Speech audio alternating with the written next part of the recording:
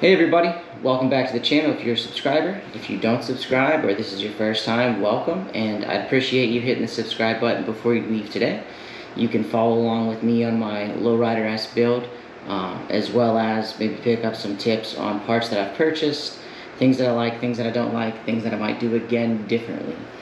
Today we're going to talk about the Vans Cult grips. I picked them up from Revzilla. I ordered them 2 days ago.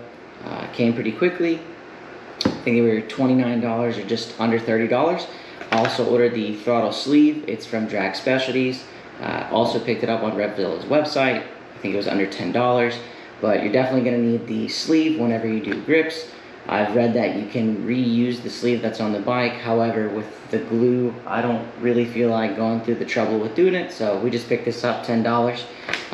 The Vans Cult grips come in a variety of colors. I went back and forth between brown, gum, and black. I ended up picking up the black.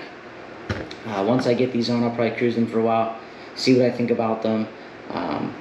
Ultimately, I may go to the brown. I think it's going to match the bronze wheels, but I wasn't real committed, so I just stuck with the black. So far, I mean, I haven't really looked at them much, but they basically look just like the bottom of a Vans shoe. If you have Vans, you obviously know what I'm talking about.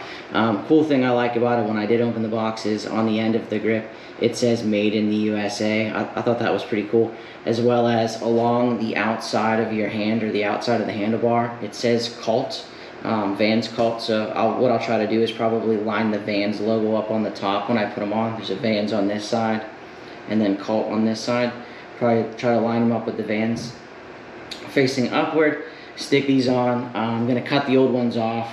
A little bit of hairspray to stick these back on. I read that's the easiest thing to do. And then other than that, I think it's going to be real simple. So I'm going to go ahead and go over to the bike, take those ones off. I'll put these ones on, and I'll show you what it looks like. Alright, so first grip's off, really easy. I just sliced through it with a razor blade. Super simple. I'm going to do the same thing on the other side, but just so you can see what I'm talking about. Housing apart. Just slice down, pull the grip off. Don't need to pull everything apart. You can just loosen this up, hang everything here. But that one's off. A little bit of hairspray, slide the new one on. Should be nice and easy. So grips are on. I'll take you over there so you can look at them real quick. Just left side grip. And here's the right side. I think they turned out great. Vans is on the top. Cult on the bottom. Throttle tube I changed out. Everything seems fine with that. Looks perfect. Super easy, like I said. Loosen these two up. You don't need to take them off. Just loosen them up, back that off. Torx bit here, Torx bit on the bottom. Pop that off. Grip on, grip off.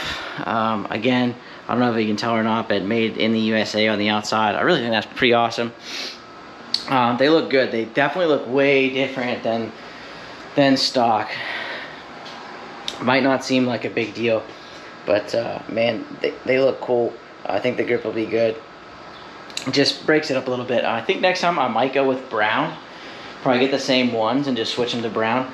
I do want to mention that I told you guys I got the Drag Specialties throttle sleeve. It was $9.95. Now that I'm done, I definitely didn't need to get that. I read there wasn't a way to do it, but I popped the old one off, had the grip on it, used a razor knife, just put a slice down the grip, it popped right off.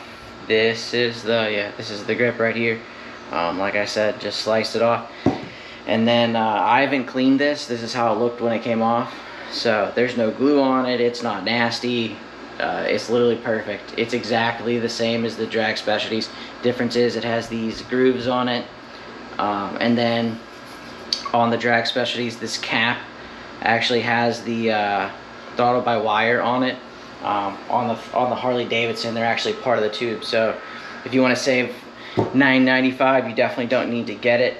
So altogether, you know, around $20 just to change out the Vans grips, and then I don't know, 30 minutes of your time. I'm gonna definitely save this next time instead of even messing around with getting that one off. Obviously I just put the brown one on this one. I'll just probably continue to do the same thing as I change them out. So altogether, would I do it again? Yeah, I think they look great. I'll ride with them on for a little while and do another video of what I think about them and a review probably when I do the sissy bar 500 mile. We're gonna take another couple rides, but we'll do another one for the Sissy Bar. So stick around. I have a few other reviews to do. I got some Simpson stuff coming in, a new helmet, a new face shield, and then pin lock kit for my wife's helmet. So we'll do a review on that. Stop back, like I said before, if you don't subscribe already, please consider subscribing to the channel. If you do subscribe, like the video, stick around for more videos for the FXLRS and then other little motorcycle review videos. But for now, ride safe. I appreciate you guys stopping by. Take it easy.